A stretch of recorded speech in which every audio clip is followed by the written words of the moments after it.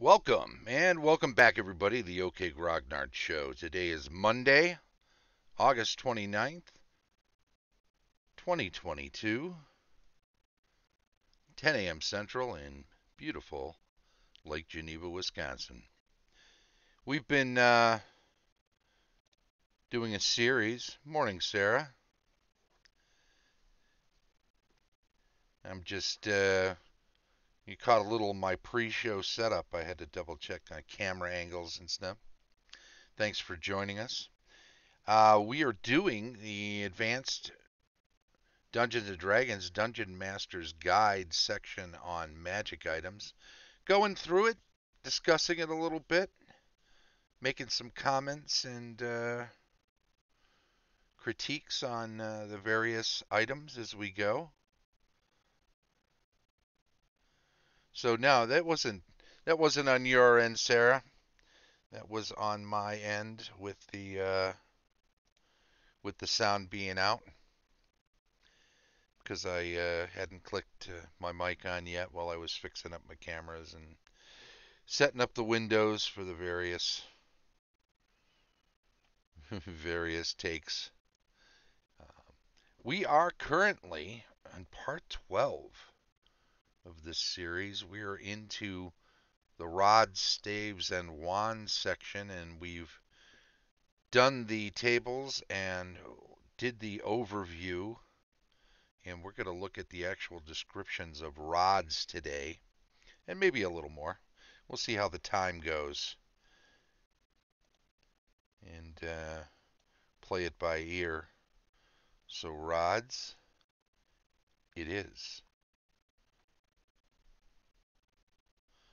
Yeah. I'll get these cameras set up better one of these days, right?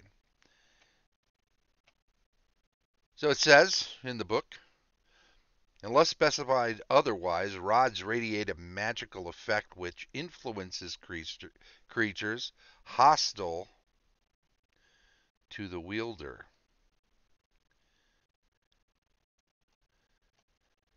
Rod of absorption. Well, let's look at that phrase because this is kind of packed for one sentence to open up the section, right?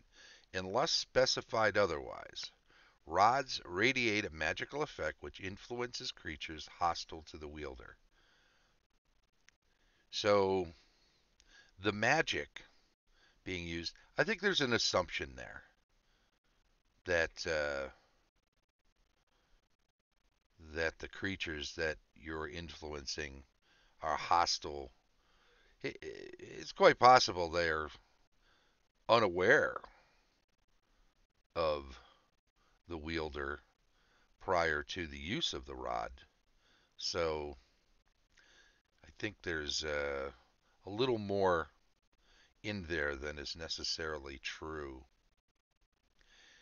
What else we got here? Rod of absorption. Let's look at the first one. The rod acts as a magnet and draws magic spells of any nature, cleric, druid, magic user, or illusionist, into itself, nullifying their effects, but storing their potential within until the wielder chooses to release this energy in the form of spells of his or her own casting. The magic absorbed must have been directed at the character possessing the rod, similar to a ring of spell turning. The wielder can instantly detect the spell level and decide on whether to react or not when the rod absorbs it. The wielder can use the energy to cast any spell he or she has memorized in but one segment without loss of spell memory, as long as the spell so cast is of equal or lesser level than the one absorbed. Excess levels are stored as potential and can be cast in like manner in one segment with no spell memory loss as any level spell so long as the wielder knows the spell and has it memorized. The Rod of Absorption can never be recharged.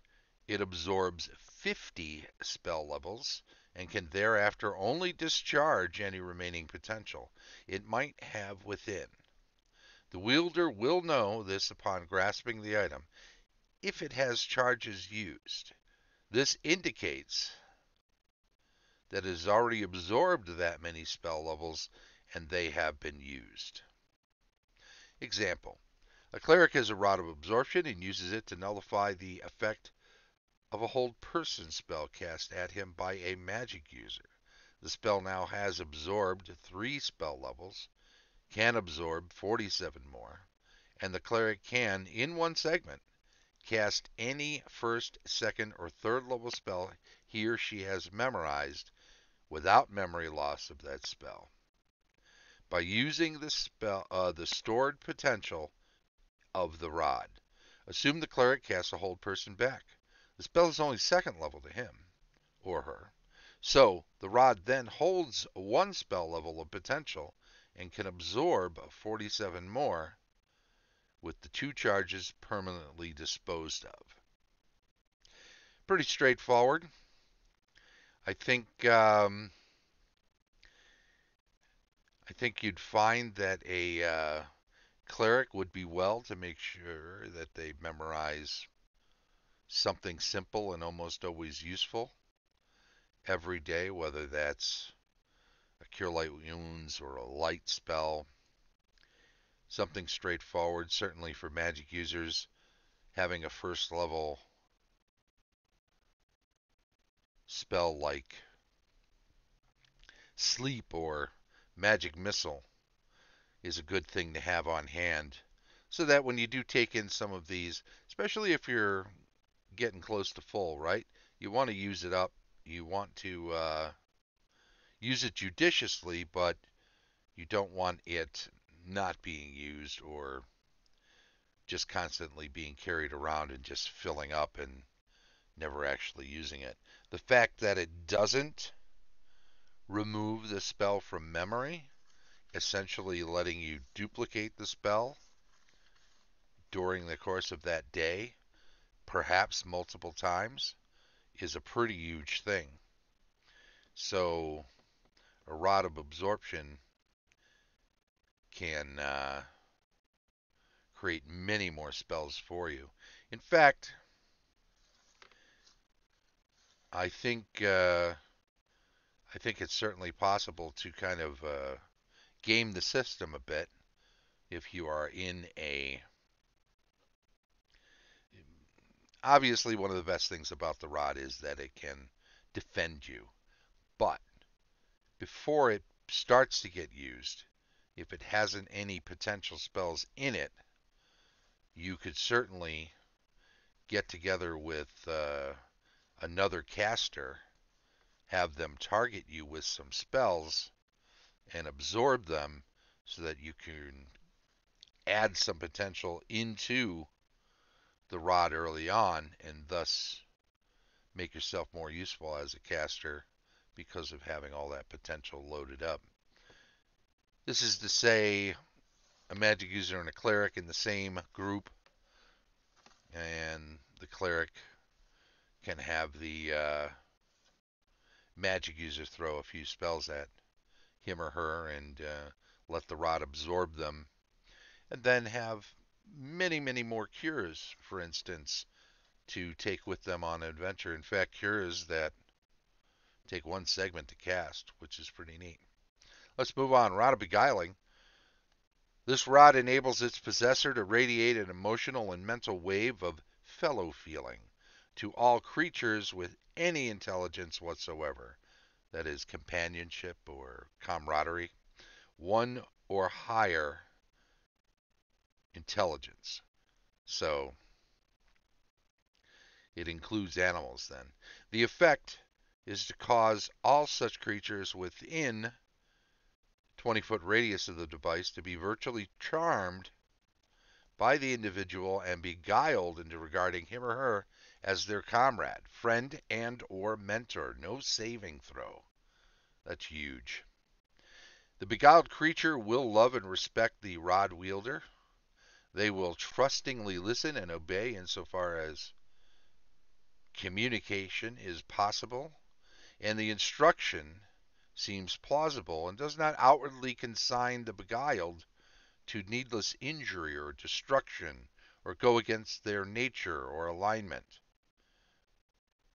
Each charge of the rod beguiles for one turn, 10 minutes, cannot be recharged.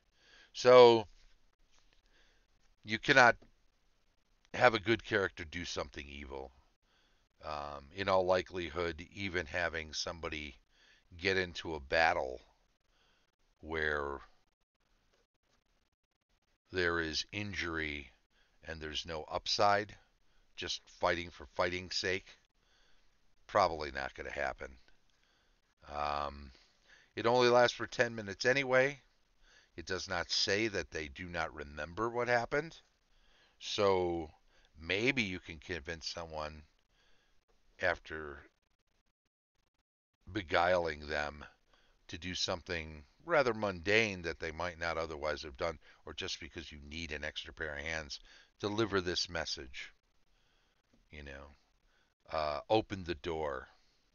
And then after it wears off in 10 minutes, if it wasn't something super onerous, I don't know that they even realize they were beguiled.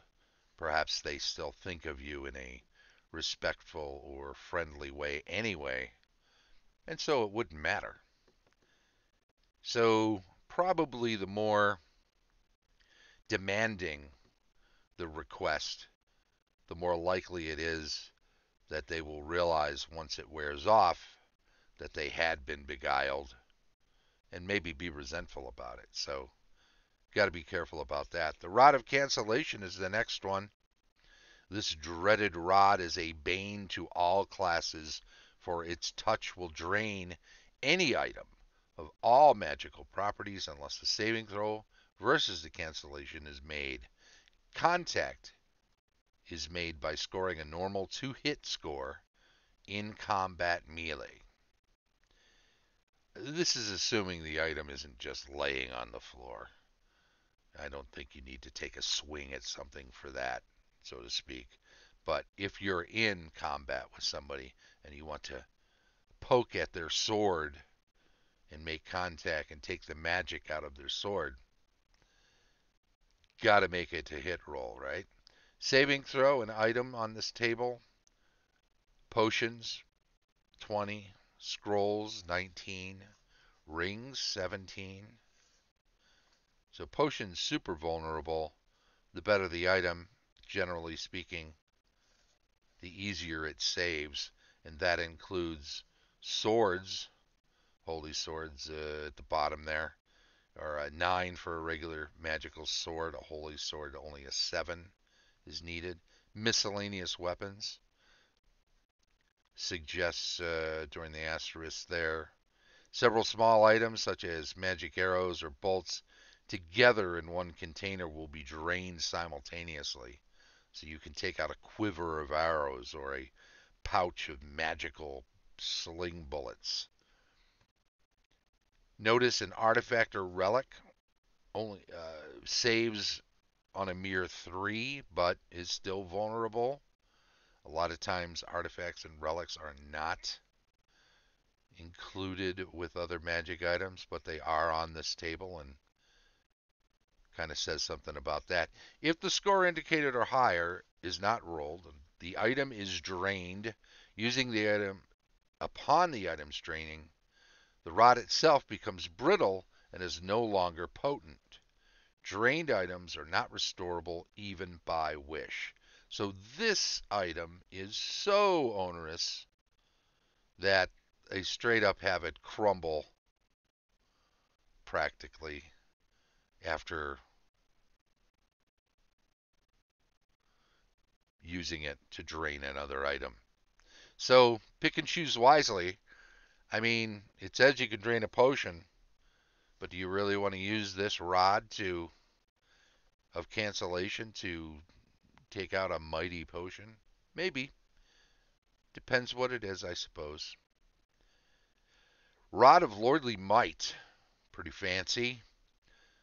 This rod has functions which are spell-like as well as uses a uses as a magic weapon of different sorts.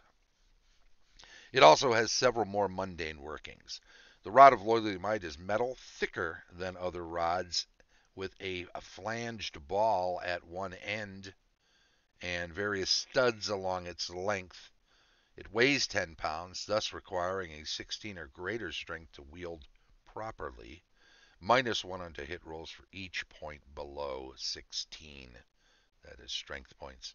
The spell-like functions of the rod are, number 1, paralyzation upon touch if the wielder so commands. Number 2, fear upon all enemies viewing it if the wielder so desires, to a maximum of 6 inches, 60 feet. Number 3, drain 2 to 8 hit points from the opponent touched and bestow them upon the wielder, up to the rod wielder's normal maximum as a ring of regeneration. So I would say that's only on the bestowing. You could still do the draining from someone else. You just can't benefit from them if you haven't already taken some damage yourself. Each such function draws off 1 charge from the rod. The functions entitle victims to saving throws versus magic, with the exception of function 3 above, which requires a successful hit during melee combat. So no saving throw if you're doing the swing and hit bit. That was something that is carried over for a long time. Often if a spell or an ability or a function of a magic item requires it to hit roll, then the saving throw is foregone. Very rarely are both stacked, as it were, on top of each other. The weapon of choice, the weapon uses of the rod are, number 1, as a +2 mace. Number 2, a +1 sword of flame. When button 1 is pushed, a blade springs forth from the ball, which becomes the hilt, while the handle shortens the weapon to an overall length of 3 feet. Number 3, +4 battle axe. When button 2 is pushed, blades spring forth at the ball, and the whole lengthens to a 4-foot length. Battle axe typically being a 2-handed weapon. +3 spear is the 4th one. When button 3 is pushed, the sword blade springs forth and the handle can be lengthened up to 12 feet for an overall length of 6-foot minimum to 15-foot maximum. The latter length is highly suitable for lance employment. These functions do not use charges. That's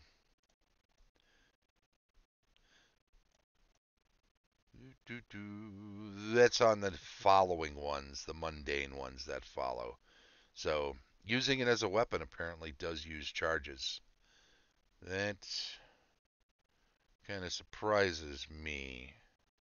Some reason I remember this as the weapon functions not requiring charges. In fact, I remember somebody who used to use that spear function to create essentially a 10-foot pole, but up to 15 feet, right? Because the rod is such a strong sort of make that it's metal, it's thicker than other rods. It's got to use it as a spear. It's got to be a certain thickness as a spear just to be usable.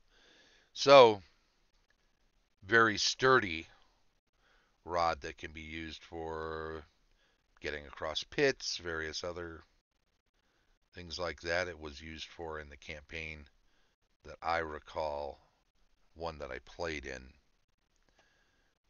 Anyway, the mundane uses of rod are climbing pole, button 4, there you go. Anchor in granite extruded from the butt. Yep, read on, Mark. Read the whole listing before you start commenting, right? When button 4 is pushed, the spike can anchor in granite and extruded from the butt while the tip sprouts 3 sharp hooks.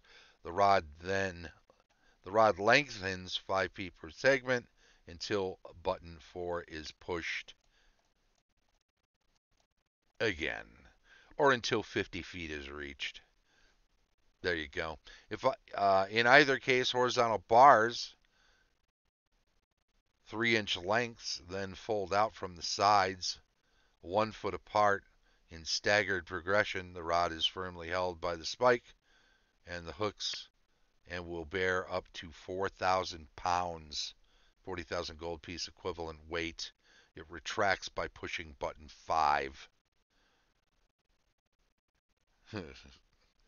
Hope somebody doesn't push it when someone else is halfway up the rod. Huh? Number 2, the same function will force doors open if the rod's base is planted 30 feet or less from the portal to be forced and is in line with it. The force exerted is equal to storm giant strength. Number 3, when button 6 is pushed, the rod will indicate magnetic north and give the possessor a knowledge of approximate depth beneath the surface or height above it that he or she is. These functions do not use charges either. Okay, all right, so that is the follow-up. So none of the weapons ones use charges for sure. Okay, good. The Rod of Lordly Might cannot be recharged. When its charges are exhausted, all spell-like functions cease, as do weapon functions 2 and 3, but the rod continues to work in all other ways. So, 2 and 3, which were, just to refresh our memory, the Sword of Flame and the Battle Axe, so you can still hit people with it like a mace. And you can still use the spear function, apparently. So, the sword blade springs forth, lengthened up to 12 feet, minimum of 6 feet. That precludes it being used as a sword. I wondered if maybe you could argue that it could be used as a sword, but without the flame. Um, so +2 mace, +3 spear, even after it's out of charges. That's considerable for an item that has many uses in between till you get to that point. That paralyzation one is just phenomenal for starters. Rod of Resurrection. This rod enables the cleric to resurrect the dead, even elven, dwarven, gnome, and halfling, as if he or she were of high enough level to cast a spell, and no rest will be required as the rod bestows the life-giving effects. The rod can be used once per day. The number of charges used to resurrect a character depends on the class and race. Interesting. And notice the plus over the race column here. So class, add that to whatever race. Highest one here, assassin, is a 4. A lot of 3s. Magic using classes, and the thief, the monk. Only a 1 for a paladin, only a 1 for a cleric, 2s for the rest. But you can imagine a elf assassin or a half-orc assassin using up 8 charges, causing some grumbling amongst the party. Maybe we should just let you die and not roll up an assassin or be a half-orc again. Neither of which are allowed in my own campaign because I prefer not to. Multi-classed characters use the least favorable category. The rod cannot be recharged. That's a sentence they just copied and pasted, right? Over and over on each listing. Rod of Rulership.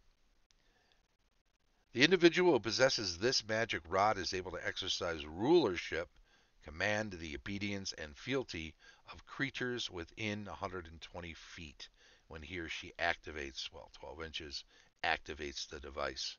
From 200 to 500 hit dice or levels of experience can be ruled But creatures with 15 or greater intelligence and 12 or more hit dice and or levels are entitled to a saving throw versus magic. Ruled creatures will obey the wielder of the Rod of Rulership as if he or she were their absolute suzerain. But if some command is given which is absolutely contrary to the nature of the commanded, the magic will be broken. The rod takes 5 segments to activate. A bit of a delay on that one. Each charge lasts for 1 turn. Rod cannot be recharged. So, you can get a small army here, right? But not for long. Even if you had 36 charges, that's only 6 hours, which is not forever. You could start an uprising, probably can't complete one.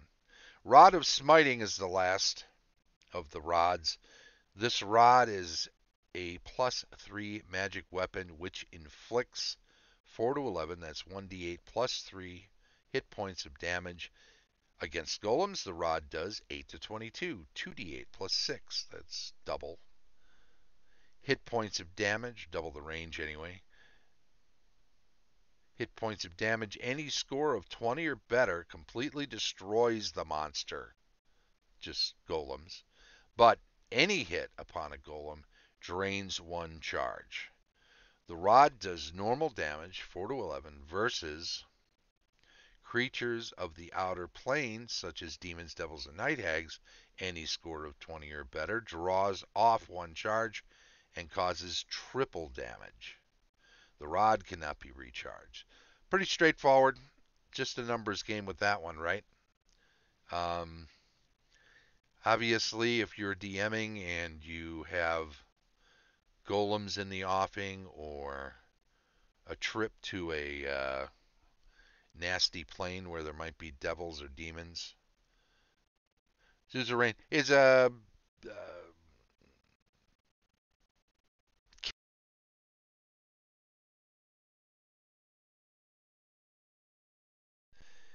it's someone who's in charge of generally of fighting men and such. Um, it could be someone who's looked upon as a captain or leader of a group. Um, I'm not sure if there's a specific use for it beyond that or more detailed. We can look it up. I'll look it up right now because I want to be exact.